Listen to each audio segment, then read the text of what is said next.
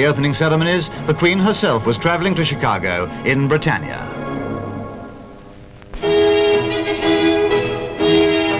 The Republic of Ireland goes to the polls. The people of the 26 counties had to choose a new president to succeed Mr. O'Kelly. Mr. Eamon de Valera, the Prime Minister, was naturally a favoured choice. His election would complete a spectacular career. His opponent for the presidency was General Sean Eoin, the only other candidate for this supreme post. It was while voting was still in progress that Mr. de Valera made his announcement that whatever the result of this election, he was resigning from the premiership.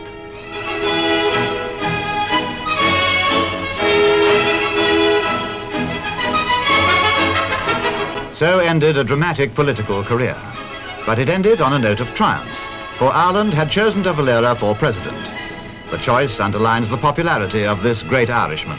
The revolutionary who became an honoured statesman says goodbye to party politics after 50 years. It was natural